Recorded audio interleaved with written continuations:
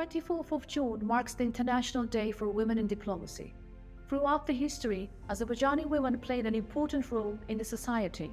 The prominent stateswomen of the medieval Azerbaijan, including the first female diplomat in the entire Muslim East, Sara Hatun, enriched the traditions of active participation of women in political life of Azerbaijan.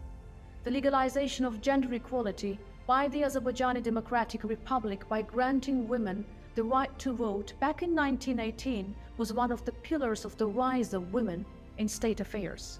Today, active participation of women in the political life of the Republic of Azerbaijan is a source of pride for all of us. Of course, there is still room for improvement. Dear women, let's continue to be active in every sphere of our society, including the politics. Let's get involved in the planning the future. Our world needs the engagement of women for ensuring lasting peace and greater prosperity. Happy International Day for Women in Diplomacy.